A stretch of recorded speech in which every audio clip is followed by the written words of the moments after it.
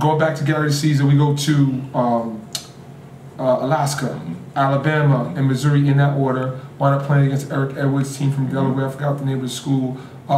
Playing the CHSAA. It was a gauntlet. Yep. But 1 week, I believe it was Mash first with Hayes, Talentine second, or Hollows third. Yep. We beat those teams.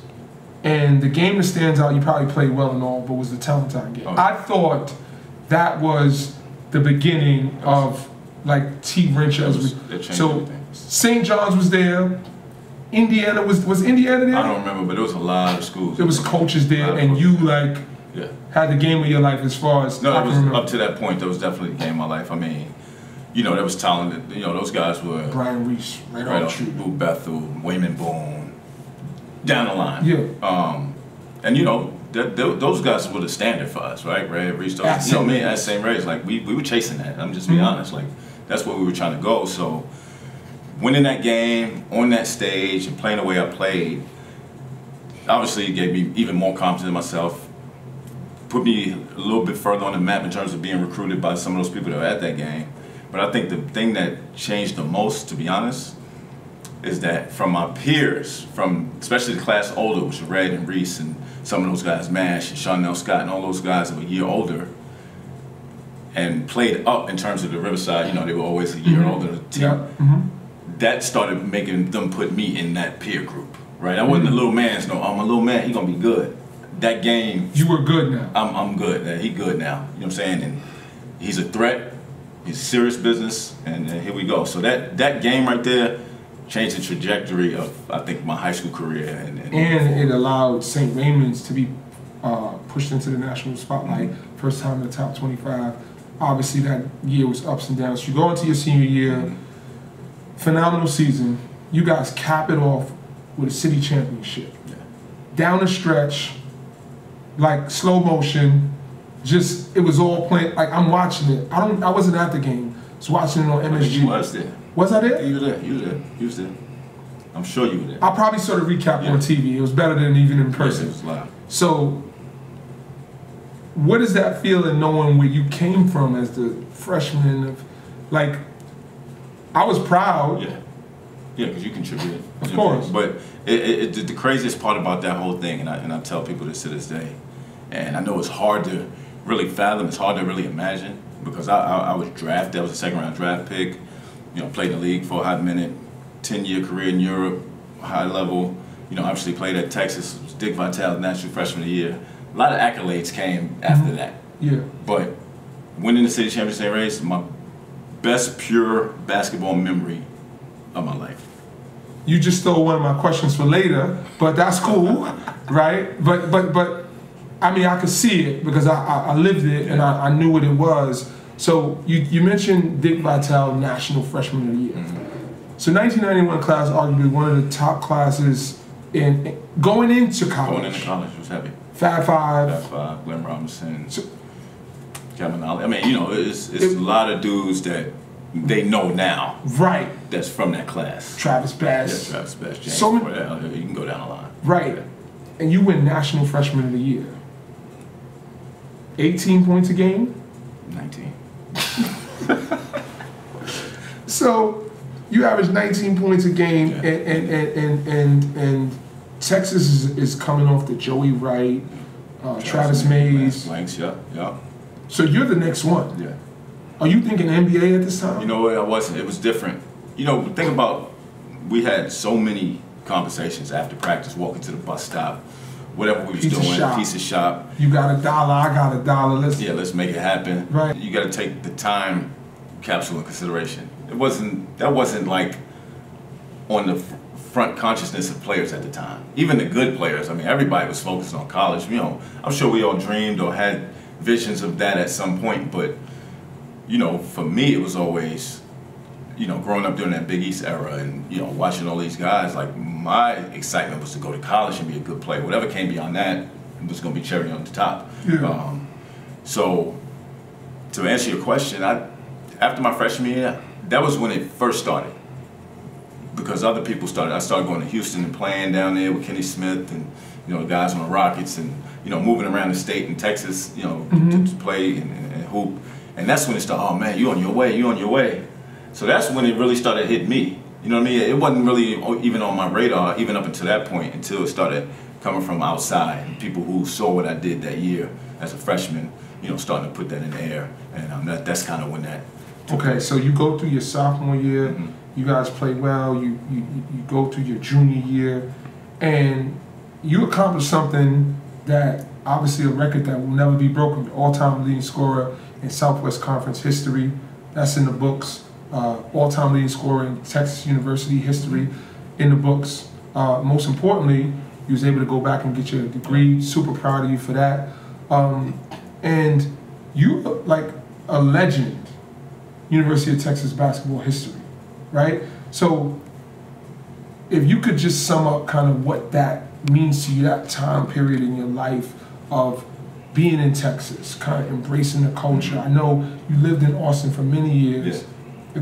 What was that like for you, knowing that you did that for that university? Yeah, again, it's one of those instances where, I had, as a player, as I was growing up, I had, my goals in my head, and as I got to one or exceeded one, it was really just a check, right? Kind of my own little check off. Right. Because you in it. I'm doing it, right? I did that. Every day. Next thing, they did that. So I'm not appreciating anything. Yeah, go to East Orange Prairie and play with Wally and tell me you gotta go down to Jersey Shore. There's a lot, you know what I mean? So you're just in it, right? So you're not really paying it that much attention. Now that I'm older, it means so much more to me, right? Just to know that there's a legacy that's been left. Yeah. That's what makes me most proud. Not the fact that I don't know how many exactly that I scored 2,306 points in college, right. Or that I'm the all-time leader in steals too. That they don't really talk about much.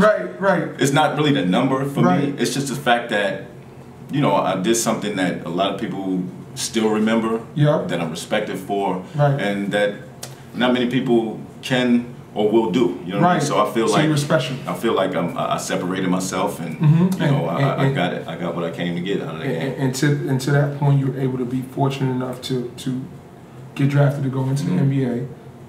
Obviously, spent time with the Miami Heat. Funny story. You're playing in Ohio State. I drive down to the game, chopping it up, and I'm like, yo, let's go see my man, whatever the case may be. I still owe you $93 from that day. What, the tickets? No. What happened? You was like, yo, you good? I dropped you off a little something? Yeah, so. Okay, we get to that. That's inflation. That's what's that, 20-something years? That's probably about $650. $93 exactly, and it was balled up in your pockets. Yeah, so like I used to always carry it. Look, so just from that brotherhood of like, dang, my man is in the NBA. I was still in college at the time. I believe I was coaching or something like that. But you go through the NBA, so being an NBA player, coming from where you came from, how was the reception of people around you, and how did they receive it? I know how you received it, because you know what I mean, we lived it. Yeah, that was the kind of the best and the worst part, kind of the people around me. You know what I mean? Like, because obviously the best part is that you made so many people proud, right? From your family, friends, just your community in general. And just, and then you just branch out. The Bronx is proud, and New York is proud. You're source of pride for everybody. So that's the great part about it. The flip side of that is, and it's a lot of different phrases that go along with it. But when you start making a little money, or you get a certain profile, like the people around you start to change a little bit. And that was asked for the $93. No, we was different though. Yeah. But the people like in my neighborhood and. Some started to get funny. Not funny, but just like treating me like no. They didn't know me from the snotty nose. You know what I mean? Funny. Yeah, acting funny with it. And that was the most disappointing part of, that experience. You know what I mean? The people who because knew me from they may think you have more than you have. Yeah, or looking at me a certain way where I know, listen, I get on TV a little bit and I got a little bit of a talent here or there, but I'm ain't nothing regular. different from when I used to come outside every day and sit in front of this building or whatever the case may be. Right. So that was a little weird for me. Big adjustment though, because these are day one people, right? And you know, your circle changes. You're around Michael Jordan and Charles Barkley. You playing on a team with Charles Barkley. And so the conversation changes, your goals and aspiration changes, and sometimes people don't understand that, you know, you can't stay stagnant. No. It doesn't mean there's any less respect or love for a person. It's evolution. It is, man, and you have to evolve as a person. So you were fortunate to be able to play for a long time as a professional and get paid well to do that, both in the NBA and internationally. Start a beautiful family. Big shout out to Faye and the girls, right? Big shout out to that. And now you're a responsible adult. You're a father. And what made you get into coaching? Well, it's funny, you know, I'm being totally honest. You know, I played in Europe. I was 33 when I stopped playing. Okay. And I'm gonna be honest, it wasn't until I was about 31 that I started thinking, okay, all right, you gotta start figuring this next deal out, right? I didn't sign for $300 million, and you know what I mean? So we all still had to live and you know, provide and things like that. So it was just about, let me go back to school and get my degree, and while I'm there, that's when I moved from New Jersey back down to Austin. I could start to try to figure this thing out. So when I went back to school, I was around the basketball program at the time, the year Kevin played, KD played. They gave me a job as the academic mentor of that team, so I traveled with them, and I was the guy who ran study hall on the road. Okay. And then, you know, I was a study hall mentor. So perks of being an all-time leading scorer. Yeah. So, you know, and just, that's a whole nother topic, you know, watching KD, you know, his early, you know, development during that time. But, you know, just being around that program and sitting in the film room with them and watching practice. And so I'm pretty sure you had a title, but you gave so much more from a basketball perspective and being able to teach and show guys, because you just came from playing. Did you get in any practices? Nah, but I played pickup. I used to play pickup with them. I wasn't doing still cooking. I was holding my own still pretty good. You know, they asked me was I gonna keep playing. I mean, I was still pretty good at the time. Okay. So that's kind of what started giving me the juice. Like, man, you know. And then I'm thinking back. And then I started thinking, okay, where can I affect the most kids in the best manner that I can? And I just thought about how impressionable I was from 18 to 22 and the decisions that I made, for better or worse at that time, and how they still affected me to this day. And I just felt like that was my lane right there. Okay, I can get with these dudes. I had success, I had some failures. In that age, I kind of know what they're going through. I know what they're striving for. I've kind of been where they want to go. So it just made that kind of sense to me to jump into college coaching. And you love basketball. And obviously that's the common denominator. That's the thread right there. But for me, you know, you get older, you start to have these discussions with yourself and, you know, trying to really figure out your perspective. And for me, it's just simply, as a man, part of my duty is to help raise this next generation of men, first and foremost. I don't have any sons, so I have to find a way to affect this next generation of men, right? And then obviously, you know, we coach all types of kids. You're speaking truth to light now. I got to sit up in my chair. We're talking about affecting change in a generation. Like really affecting, right? So obviously we coach all types of kids, Asian kids, white kids, whatever. But, you know, where we come from is where we come from, and our coach is our coach. African American. So young kids. Yeah, so the foundation of what I do in terms of coaching basketball is about trying to impact the next generation of men. That's the foundation, and basketball helps me do that. So that's kind of my perspective. That's profound, man, and I appreciate that, because, you know, I share those same sentiments in terms of, you know, the ways that I go about my business and trying to, you know, impress my values and opinions and thoughts on young people in general. So, lastly, in terms of your career, before we have a little fun with it, you've gone on to many spots, right? St. Louis, Texas State, Tulsa, New Mexico, Houston, and now University of San Diego. And so now, if I know what I know, you're a goal-oriented guy. Do you foresee yourself as a head college coach, and what does a T. Rencher-led program look like? I mean, I've you know, obviously to each his own. I've run across guys who've been in this business 25, 30 years who have no ambition to be a head coach. They like being assistants and helping and you know, playing that part, which is fine. I understand that, but you know, I just feel like, you know, first of all, yes, I do aspire to be a head coach in Division I level, but you know, it's hard.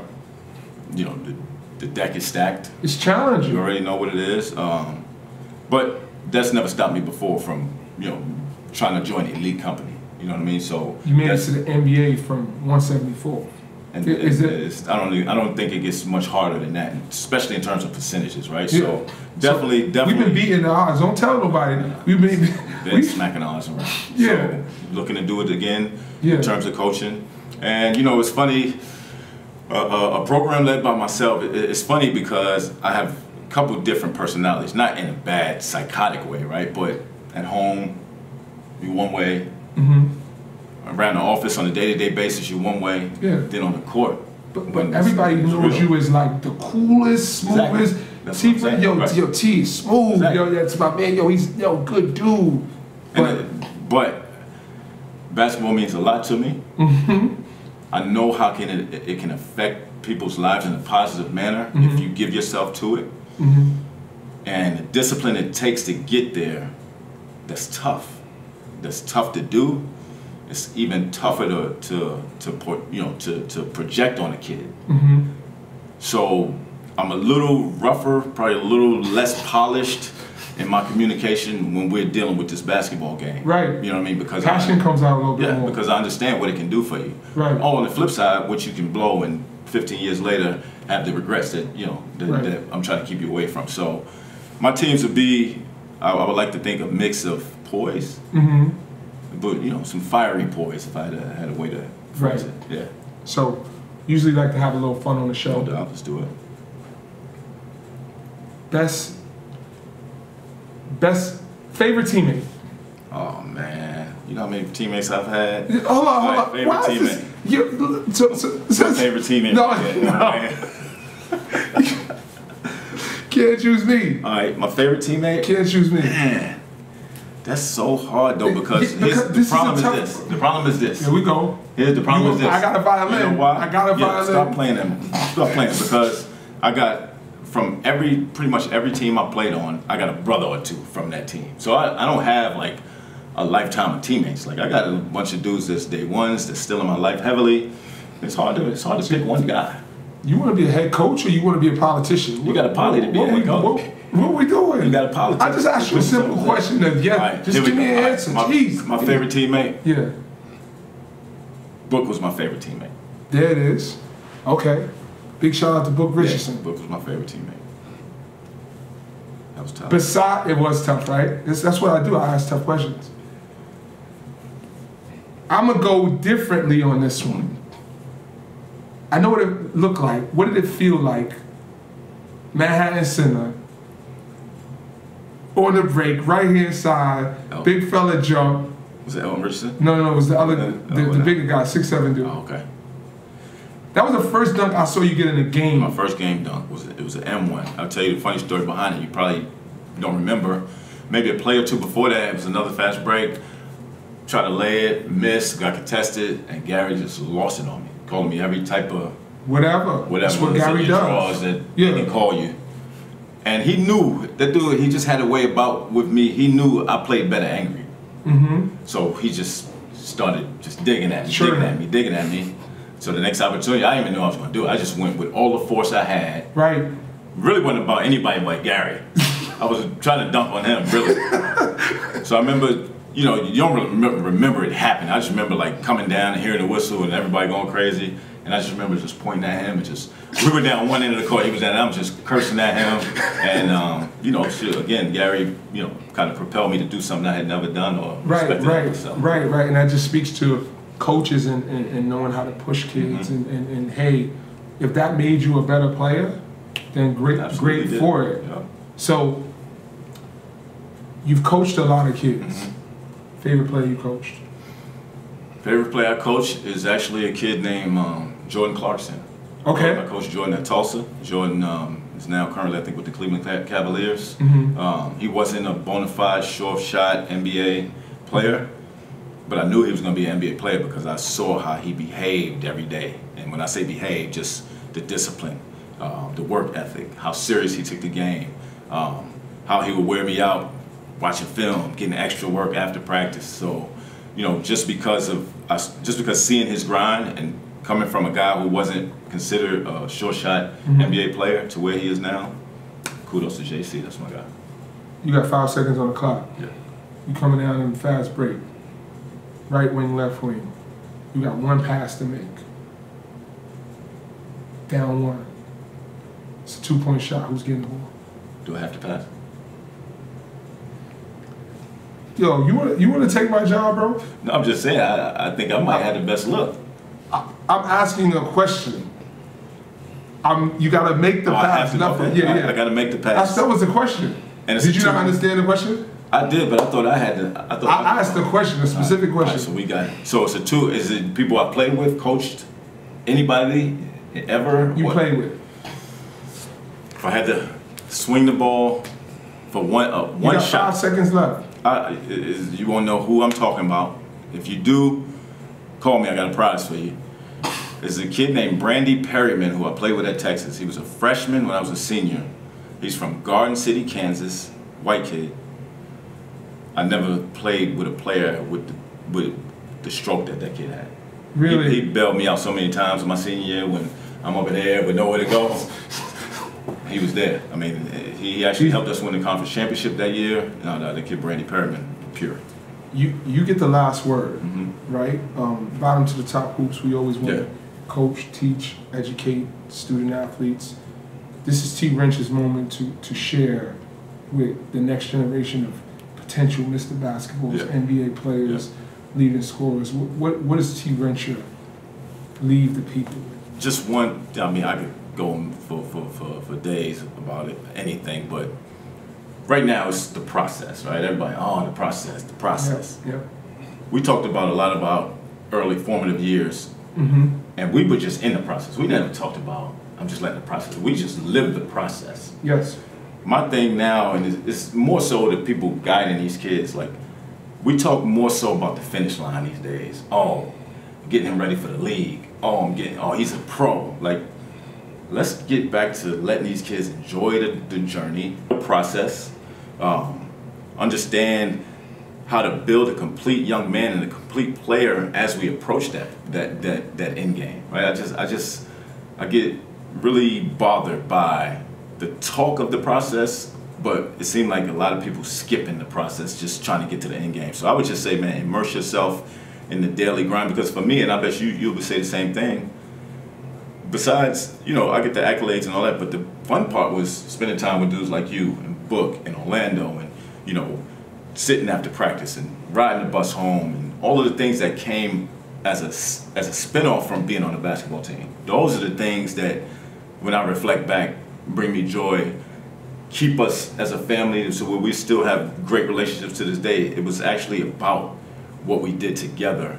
Because all of that stuff is gone now. Yeah, my Achilles hurt. I can't play no more like that, but I can call you and we could talk about all that stuff and all this other stuff, and I still get those feelings again. You know what I mean? So really enjoy the journey, get immersed in your day-to-day grind, and the end game will be there for you. But whatever it is. Yeah, whatever it is. But don't skip any steps in between. That's my thing. Bro, my brother, I love you. Love. Great story and sharing, and I'm proud of you, and I know one day I'm gonna be watching you on the Division I sideline. Question. And I'm gonna be in the front row. I'm gonna be the biggest fan. Yeah, I got the tickets too. You already know. There it is. $93 too. You got it. Yo, it's T. Rencher, St. Ray's alum, University of Texas all-time leading scorer, New York legend in my mind. But you're watching from the bottom to the top hoops. Tune in.